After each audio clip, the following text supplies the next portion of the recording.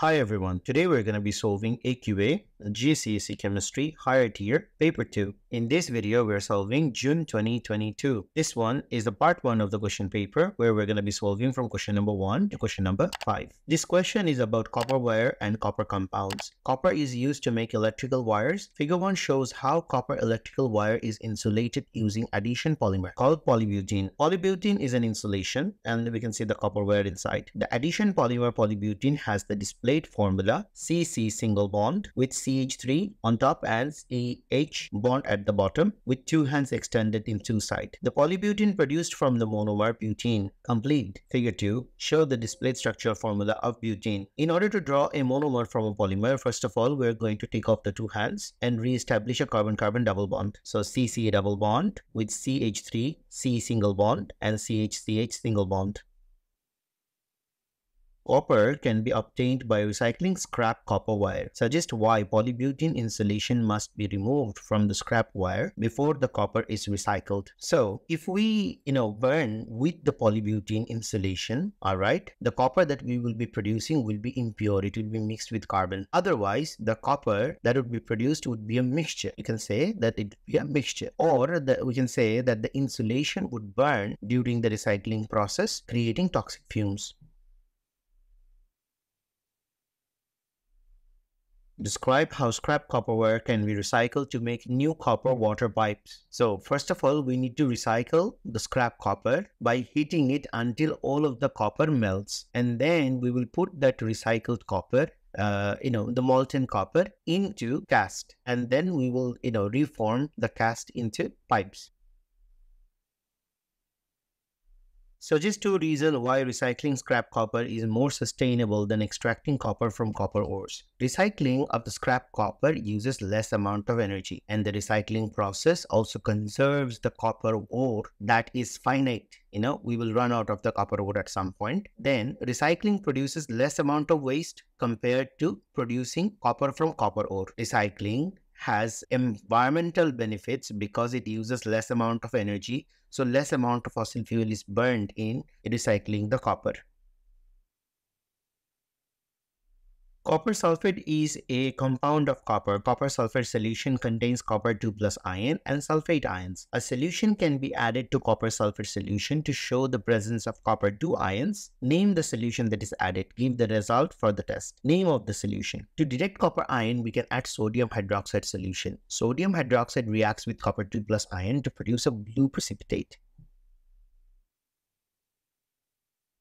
Suggest one test. Describe one test to show the presence of sulfate ions in copper sulfate. Give the result of the test. So for the test for sulfate ion, we can say we will add barium chloride solution followed by hydrochloric acid. And the result for the presence of sulfate ion will be indicated by white precipitate. A student investigated the change in mass when hydrated cobalt chloride was heated. The word equation for the reaction is hydrated cobalt chloride in a reversible process turns into anhydrous cobalt chloride and produces water. This is the method used. The student added 2 grams of hydrated cobalt chloride to an empty test tube and then measured the mass of the test tube and the content. Heat the test tube and gently, for 30 seconds and then allow the test tube and the contents to cool, and then he measured the mass of the test tube and the content back again. He kept on repeating steps 3 to 5 until the mass of the test tube and the content does not change any further. So time in seconds up until 120 seconds of heating, and then the change in mass from 26.5 to 25.6 gram. Determine the mass of the empty test tube. Since our original starting mass is 25.6 and we taken 2 grams of copper hydrated cobalt chloride, so our mass will be 26.5, or mass will be 24.5. Explain why the mass of the test tube and the content decreased. So hydrated cobalt chloride has water trapped inside it. So water vapor is produced when heated and the water vapor escapes from the tube, which causes the decrease in mass. Suggest why the test tube and the contents were heated until the mass did not change. The student wanted to make sure that the reaction was complete and no more water vapor is produced, or we can say that the salt did not contain any more water, of crystallization. Energy is taken in from the surrounding when hydrated cobalt chloride is heated. When 238 grams of hydrated cobalt chloride is heated until the mass does not change, 88.1 kilojoule of energy is taken in. The student heated 2 grams of hydrated cobalt chloride until the mass did not change. Calculate the energy taken in during this reaction. In order to calculate it, what we have to do is, first of all, we will find out the energy for 2 gram. So energy is equals to 2 divided by 238 times 88.1, which is equals to 0.740336 kilojoule. That means if we round it up to 3 significant figure, it becomes 0.740. What type of reaction takes place when hydrated cobalt chloride is heated? The heating of hydrated cobalt chloride is an endothermic reaction, and it can also be considered like thermal decomposition reaction. However, the term that the examiner is looking for here is endothermic reaction because it absorbs heat. This question is about life cycle assessment. Milk bottles can be made from glass and from polymer. We can see the information of milk bottles made for equal volume. So in terms of glass, we use limestone sand and sodium carbonate, and in polymer, we use crude oil. The energy used to produce a glass bottle is 6750, and the energy used to produce polymer is 1710. The mass of the milk bottle is 200 grams, whereas the crude oil polymer produces only 20 grams. Alright, and it can be recycled 25 times. The polymer can be only used one time. Evaluate the use of glass for milk bottles compared to the use of polymer for milk bottles. We need to use the features of life cycle assessment in our answers. First of all, in terms of answering, we need to talk about the crude oil. Since the polymer is made from crude oil, we know that crude oil is a finite resource and mining it pollutes the environment. Whereas the problem with the glass is the glass uses more energy to process the raw material, which in turn uses the crude oil as the energy input. Glass bottles are reusable. So glass, when they are reused, they can conserve the natural resources that the glass is made from. And reusing glass up until 25 times, also has a problem. The problem is it needs to be washed, and water and energy is consumed during washing. Both the disposal of glass and polymer can be done. They can also be recycled.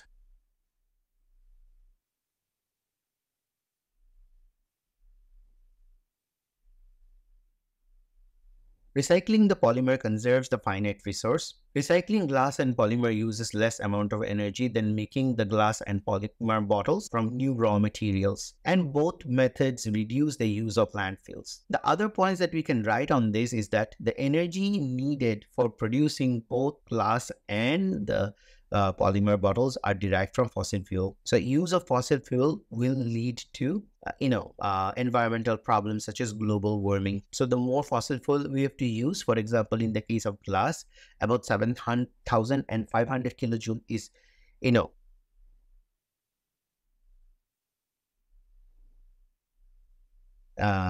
used in processing. About 750 kilojoules of energy is used in, about 7,500 in total energy is used in producing the glass bottles, whereas the use of polymer only uses 1800 kilojoules of energy. So definitely using a glass bottle, producing a glass bottle is more energy intensive and produces more carbon dioxide emission when glass bottles are manufactured. Milk is also sold in cardboard cartons. A carton is made from 40 cm3 of cardboard box. The density of the cardboard is 0.4 gram per cm3. Calculate the mass of the carton. So since we already know that density is equals to mass divided by volume, we need to find in this case the mass of the carton. So we'll make the mass as the subject. So mass will be equals to density times the volume. So in this case 0.40 gram per cm3 multiplied by 40. This gives us 16 grams. This question is about the fractions obtained from crude oil. Crude oil is separated into fractions by fractional distillation. The fractions obtained from crude oil include lubricating oil, naphtha, petroleum gases. Table 3 shows the boiling point range of these fractions. We can see that lubricating oil has the highest boiling point range and petroleum gases is lower than 25. Explain how these fractions are obtained from crude oil by fractional distillation. So, at first, the crude oil is heated to vaporize all the hydrocarbons that it has inside it. Now, once the vapor is produced, then it is passed through a fractionating column. The fractionating column, in the fractionating column, there is a temperature gradient. So the gases condense at different level. For example, the lubricating oil, it has a high boiling point, so it will condense way below the naphtha and the petroleum gases. And petroleum gases having a low boiling point will be collected at the top. Now they are separated in the fractionating column due to their boiling point differences. Fractions from the crude oil can be processed to produce feedstock for the petrochemical industry. Which two are useful materials produced from this feedstock? Alloys are made from metals, ceramics are made from clay, detergents are made from fossil fuels, and we know that fertilizer is made from like nitrogen, ammonia. So solvents are made from crude oil. Another fractions obtained from crude oil is petrol. Petrol contains the hydrocarbon C9H20, complete combustion of C9H20. So in order to burn anything, we need oxygen. Since there are 9 carbons, so we'll produce 9 carbon dioxide. And there are 20 hydrogens, so we'll produce 10 H2O. Now we have to count the number of oxygen on the right hand side. 9 times 2 plus 10, which is equals to 28. 28 oxygen. So since we need 28 oxygen, so we will require 14 O2. Petrol obtained from crude oil contains sulfur impurities. Explain why sulfur impurities are removed before petrol is burnt in car engine. The sulfur impurities, when burned, produces sulfur dioxide. Now sulfur dioxide causes acid rain, or the sulfur dioxide can cause respiratory problems. That's why it needs to be removed. Table 4 shows information about 2 more fractions obtained from crude oil. You can see kerosene, which contains between 11 and 15 carbon, and heavy fuel oil, which consists of between 20 to 40 carbons in the chains. The student predicted that heavy fuel oil is more viscous than kerosene. The student prediction was correct. Justify the student's prediction. The heavy fuel oil contains more carbon per molecule. As the molecular size increases, the viscosity increases as well. And the heavy fuel oil has larger molecules compared to that of kerosene. So the larger molecules, intermolecular forces will be created, which is why it is more viscous. The heavy fuel oil fraction can be processed to produce smaller hydrocarbon molecules. Name the process which produces smaller hydrocarbon molecules from heavy fuel oil and give the conditions. So the name of the process is going to be cracking. It can be either catalytic cracking, or it can be a steam cracking using high temperature. So we need high temperature and steam as catalyst. Hydrocarbon molecules containing 7 and 8 carbon atoms per can be produced when heavy fuel oil is processed. Which pair of hydrocarbon molecule would both turn bromine water colorless? Bromine water is turned colorless by carbon-carbon double bond, which is present in alkene. Alkene has a general formula CnH2n. So C7H14, yes. C8H16, yes. This one will not be correct because this is alkene. This is an alkene and this is an alkene. This question is about water. Sewage is wastewater. Sewage contains organic matter. Describe how sewage is treated to remove organic matter. First of all, the sewage is screened so that large particles, which are suspended in the water, it can be removed. Then the sewage water is allowed to undergo a process called sedimentation to produce the sewage sludge and effluent. Then anaerobic digestion of the solid sewage sludge is done to produce methane gas and to break off all the biological molecules. And then aerobic biological treatment of the liquid effluent is done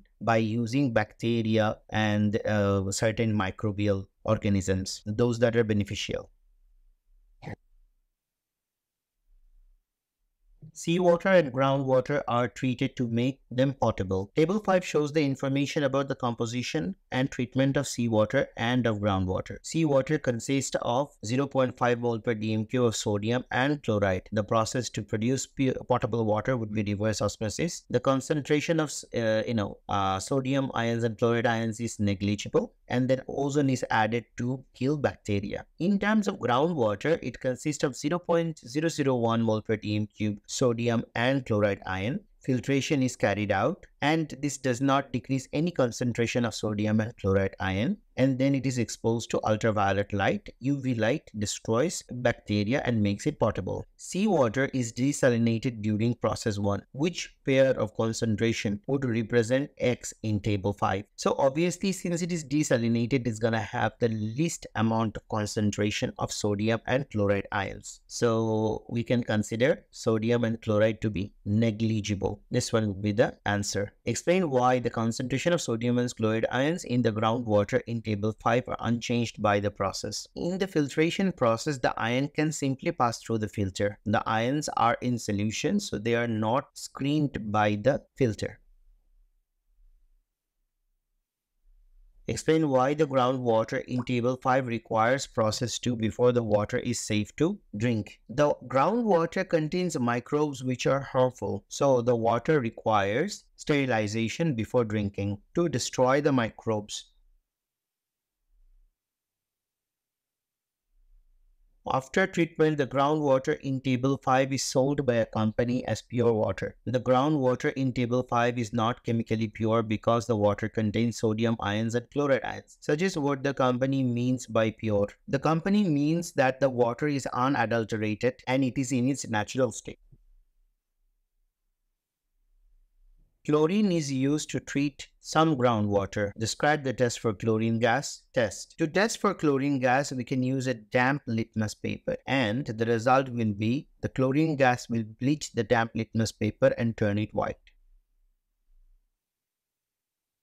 Guys, that's all for this particular question paper. Thank you for watching the video, guys. See you in the next video. Bye-bye.